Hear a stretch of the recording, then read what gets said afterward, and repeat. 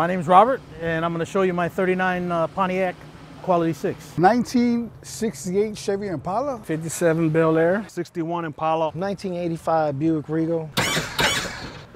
Pancake is basically just goes up and down. And seesaw lifts up in the front, drops, and lifts up in the back.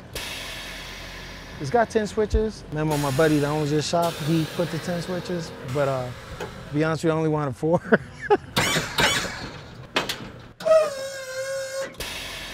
We build lowriders here. I'm the only Chicagoland shop still around. Damage Chicago is actually a car club that a few of my customers ended up, getting together. There were cars that either I built or I sold them rims or did something with it.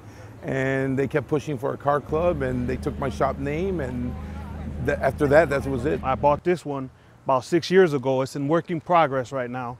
I give you a little sneak peek of it. Gonna be able to do front, back, side to side, and also 3-wheel motion. Takes a little time to get the car to where you want it. It takes money, but if you don't do it the way you want it, what's the point of doing it? If you notice it's slanted, the roof, that's considered a fastback. I got involved with Lowrider magazine. I used to always read them and stuff. And I used to tell myself one day, I'm gonna have me a classic car, an Impala. And here it goes. I named the car that. I was hospitalized when I was 18 with a ruptured appendix. And I was watching Cheech and Chong Up in Smoke. And he pulled up with the Love Machine. I was like, man, I'm gonna name my car the Love Machine. Actually, man, they said it was a miracle child. That's what they told my parents when I was 18. I lost, I think, 62 pounds in the hospital.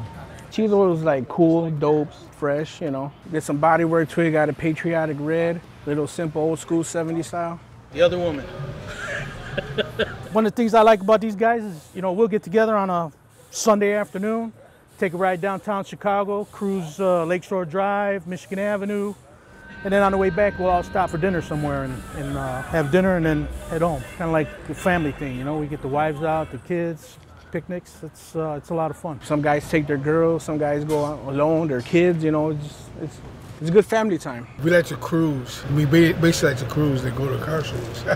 There's nothing like driving a lowrider, in my opinion. As a kid growing up in Little Village, lowriding is what actually helped me from getting in any kind of trouble. I mean, never ran with the gangs, never did drugs, nothing. It just relaxes you. With the windows down, letting the cool breeze hit you. It's not about gangs, it's about family.